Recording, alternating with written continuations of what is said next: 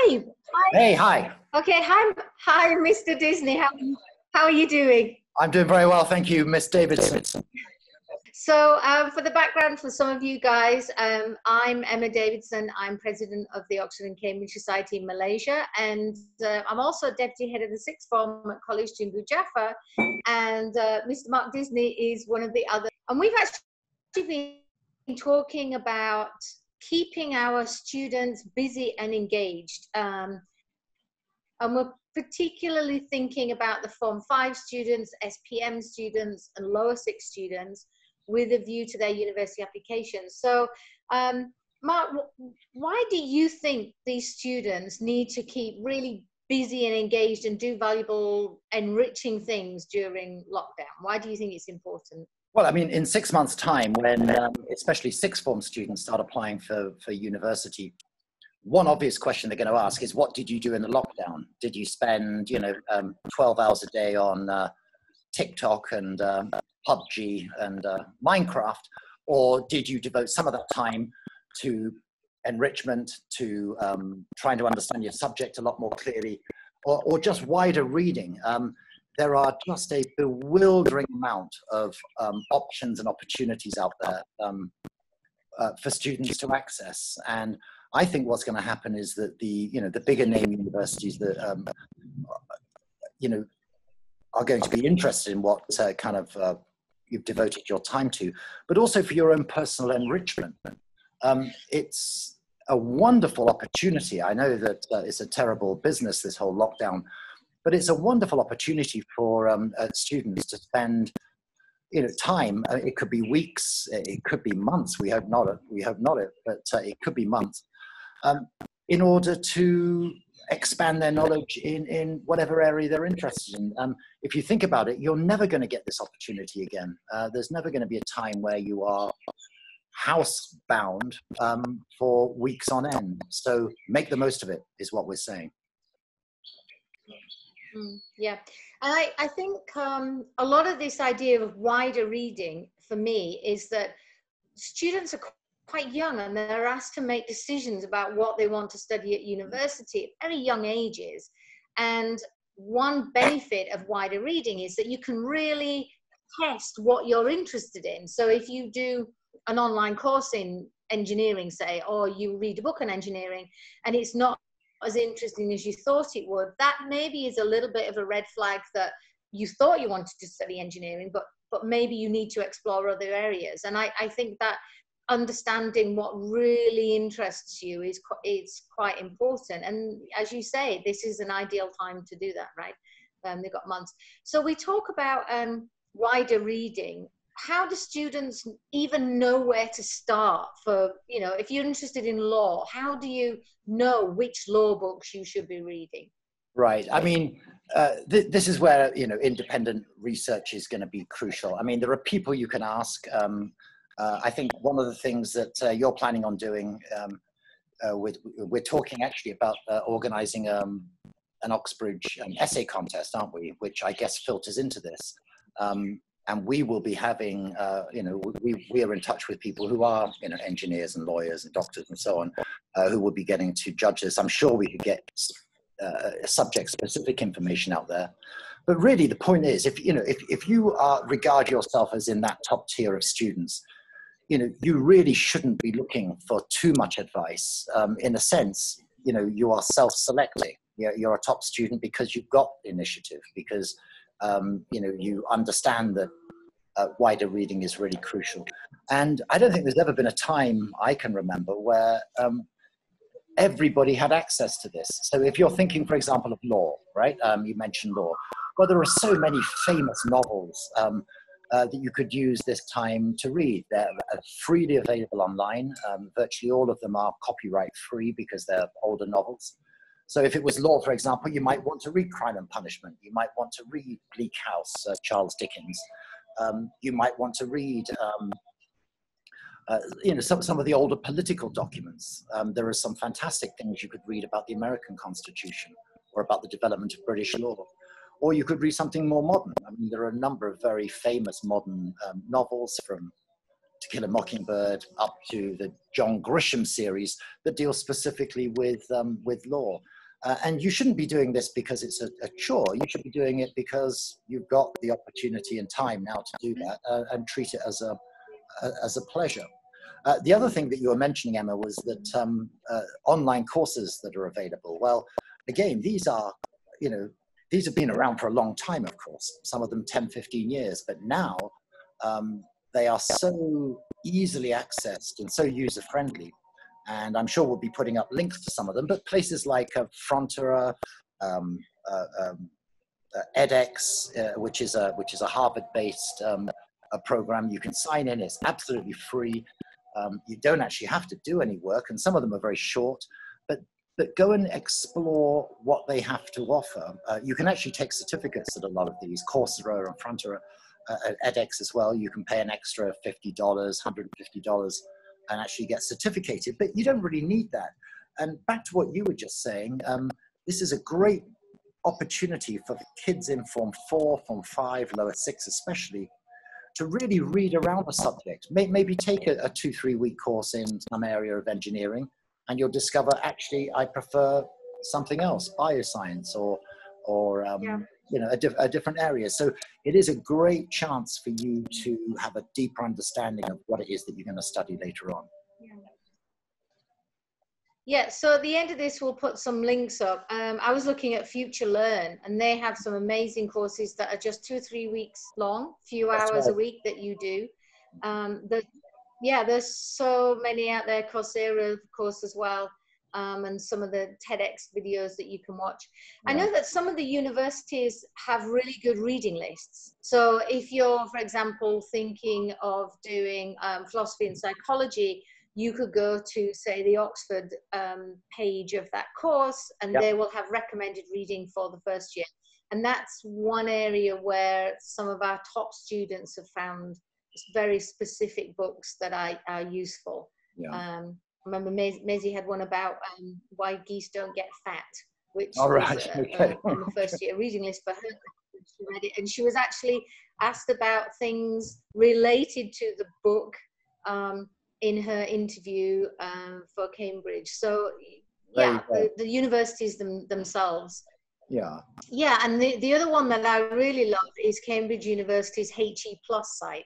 And the others, like, UCL Minds has one, Oxford has Oxplore.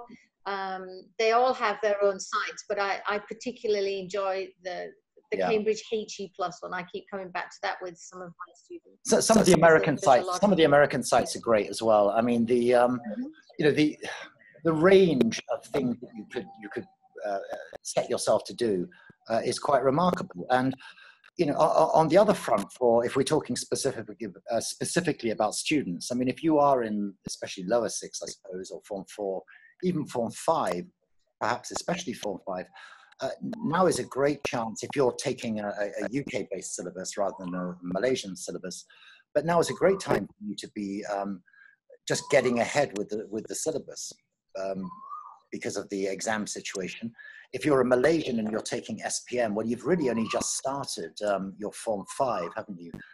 So exams aren't until October, November. So in a sense, SPM kids are maybe less affected, but they could, again, or should be using this time to make sure they don't fall behind with the syllabus. But it strikes me that with no school out there, students do have an extremely, a hugely increased amount of time on their hands because all the other things that you normally do, right? Just the socializing and so on is not there. So, you've really got to use this. And all those ECAs and things. ECAs are gone, just hanging around chatting with your friends. It's gone. So do something. Not a good use of time. Yeah, I mean, talking about exams, although it looks like the AS exams and our GCSE exams are not going to go, but particularly for those that are not doing AS exams, they can definitely start preparing for things like if you're a medic, you can start looking at your UCAT exam. If you're a lawyer, you're going to do the LNAT exam. And if you're thinking of Oxford and Cambridge, you can start and doing some research on those admissions tests, the pre-admissions tests. Absolutely. Especially for low. I mean, you can't teach people how to do them, but you've got to really do lots of practice in them to understand the kind of questions that you're going to get and the way that you need to think to do them. Absolutely. So that you're not blindsided by the level and the type. I mean, students who are, you know, either finishing STPM or finishing or doing STPM or finishing A levels this summer, then the obvious thing is to get online and to look at your university of choices reading lists for the first year students and just get a head start on it. It's the same thing, I think, with lower six students. You know, they'll simply be starting the second part of their A levels early.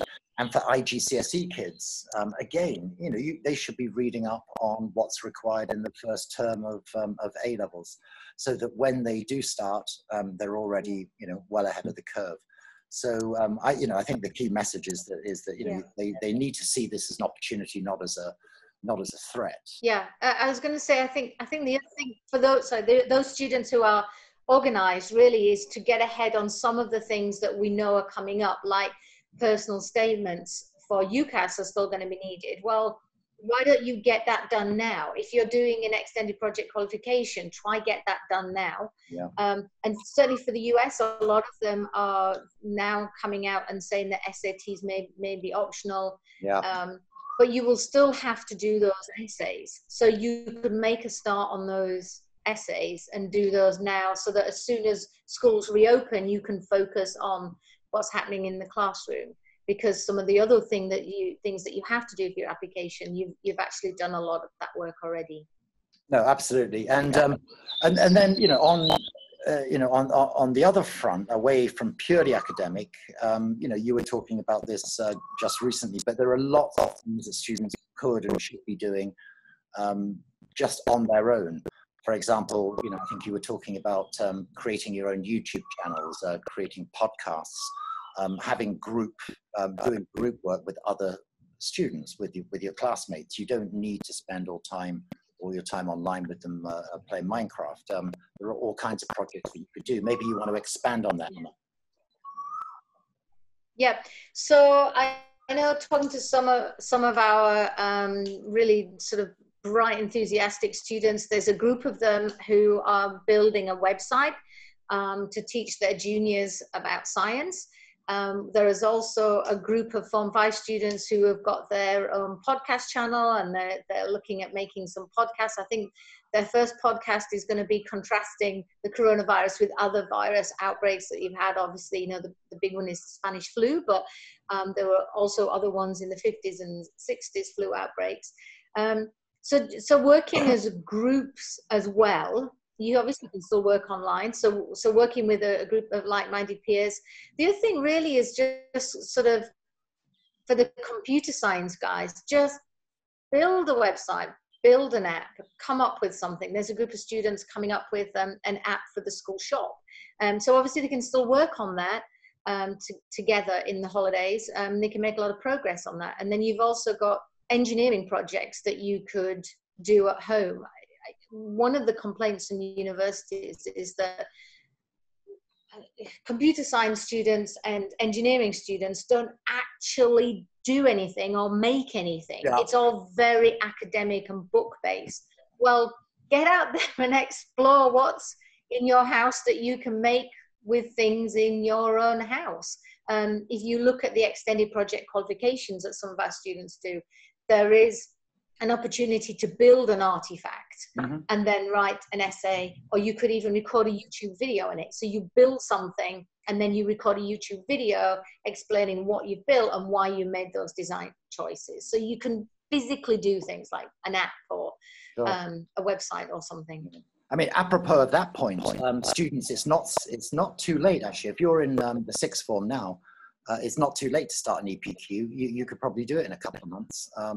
And because it's marked within the school and then only moderated in the UK, it's unlikely to be affected by exams in the same way. So students who actually opted to do an EPQ made a very wise, lucky as it turned out, decision, because at least there will be, you know, physical proof of their results.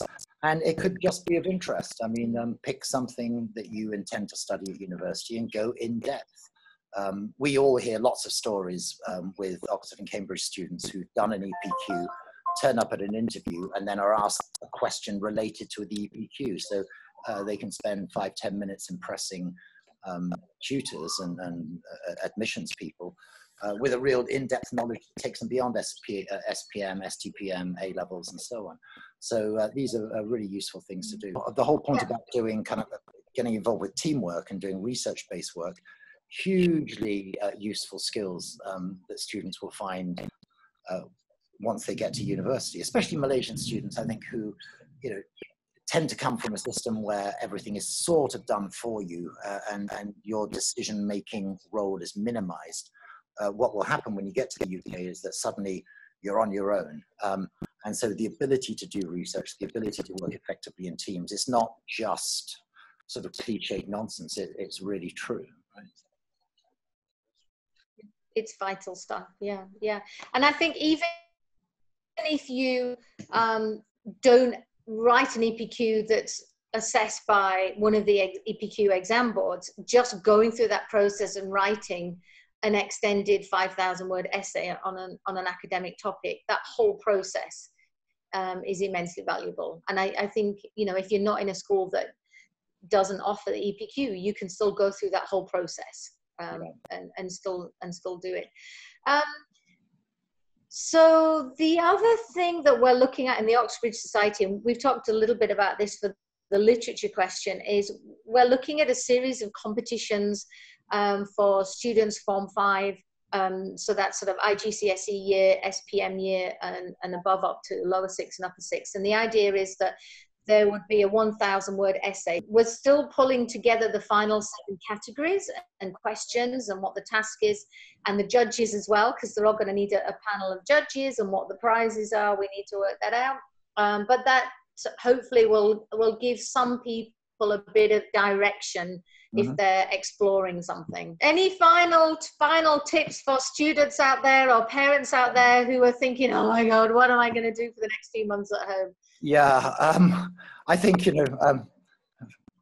this too shall pass, right? I mean, you've got to be looking at, you've got to be thinking about the future. I think if you're a student now, I can understand the dilemma of Form 5 students to an extent, and obviously upper 6 students must be concerned. Lower 6 students and younger students should be seeing this as an opportunity where they've got additional time, their minds are much more focused on, what is available out there. And I think it's a great chance to, boost your reading. I mean, we are famous, Malaysians are famous for not reading, right? We have a very low book readership per person. So why not use this as your opportunity? You can, and I think the other thing that we haven't really mentioned is it's very important for students, I think, to impose a kind of a self-discipline on themselves. I mean, I would say over the holidays or over the break, maybe 8 till 12, you're doing something kind of academic, and it's something with that's structured, that there's an end product. Maybe it's an essay, maybe it's a project of some sort. And then the rest of the time could be casual reading, casual, communicating with friends and so on. But you really want to have that kind of almost ritualistic discipline and pick the times that are best for you. Obviously, there's going to be students out there who are very self-motivated, and for them, it's not really a problem. The difficulty is for kids who aren't. And maybe that's where putting them onto some kind of course that they attempt to complete, one of these online courses that a parent can also follow the student through with. Maybe that's one way of doing it. But the parent can do the course as well. Well, the parent can monitor. Yeah. Well, exactly. What are parents doing at home, right? What are we doing? We should be doing a program. I'm thinking of doing one on quantum physics. I mean, YouTube is fantastic. The problem with YouTube, you get lost in that kind of YouTube rabbit hole, don't you? But provided you're on programs that are, tangentially related to each other. I mean, Malaysian history should be something that students should be taking an interest in. There's so many great things online that you can follow. or politics. It doesn't have to be, you know, science related. It doesn't have to be TED Talk related. You know, there are just so many things. There are too many things, right? So you have to be a little bit discriminating in what you choose to watch. But honestly, I think for a lot of students, apart from the boredom of being trapped at home and all the problems that entails, in terms of your ability to access knowledge, information, skills, I don't think there's a huge difference. It shouldn't be a big problem, I don't think. Yeah, and I think just also collaborate with others and discuss your projects and what you're learning with your peers and with your teachers, and kind of sharing that learning and make them exciting projects. But I just have this feeling that this is a time that is really going to sort out the wheat from the chaff in terms of students. And as you say, it's going to be very much for the top universities. What did you do in that time? Because if you want to show that you have a genuine interest in academic enrichment, an academic challenge, and you're self-motivated, now is the time you're going to be able to show that, I think. And anyway, so we'll include some links and resources and where to really start pulling on a thread that's going to lead to something very exciting at the end. I guess just watch this space for the essay competition as well, right? Or for the project. Yes. When will that be launched? And also the we need to get approval for the funding of the prizes, so we hope a couple of weeks. Okay, brilliant. So quite soon. It needs to be quite soon. And also we're making videos with Kumas and OUMC. So who are the Oxford and Cambridge Malaysian students, the Malaysians that are at Oxford and Cambridge now. So they'll be useful videos for anybody that decides they want to apply to Oxford or Cambridge. Fantastic. Okay, all right. well, thank you very much. Nice talking to you. Okay, bye. See ya. Okay, bye.